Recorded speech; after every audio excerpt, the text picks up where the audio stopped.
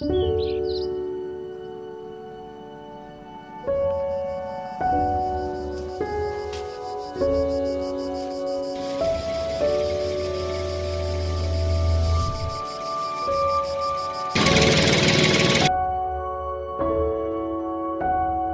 name is Guido van Helten. I'm from Brisbane, Australia.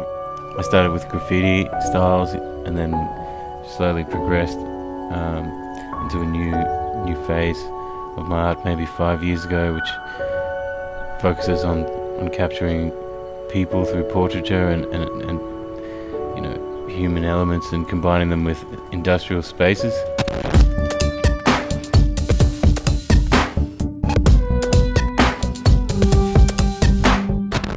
Yeah, more recently I've started to go places without any previous idea of what I'm going to do before I arrive, because I feel like it's inappropriate for me to make something without first seeing the place and seeing the space and then trying to combine my work to that space. So it helps now that I go to an area, a city or a town, or in this case a winery, and try and find people and images that's going to suit the space. So I use photography to capture that. That's it, basically.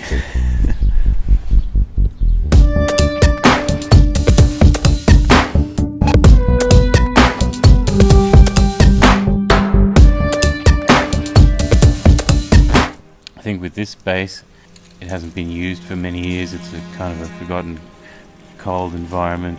These big looming silos there. So I think it's really interesting to try and bring some life into the space by adding imagery to them.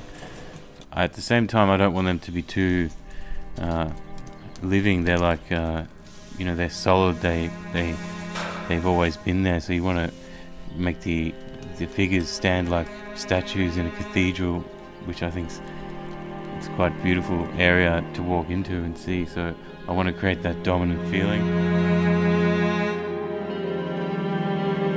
I like the concrete texture and the existing marks that are already there. It's just something that you add to and then blend with. I'm often trying to paint a concrete effect through that process because I don't want it to be too. It's not like something that's fixed onto the silo. It's within the silo. You're bringing it out of the surface.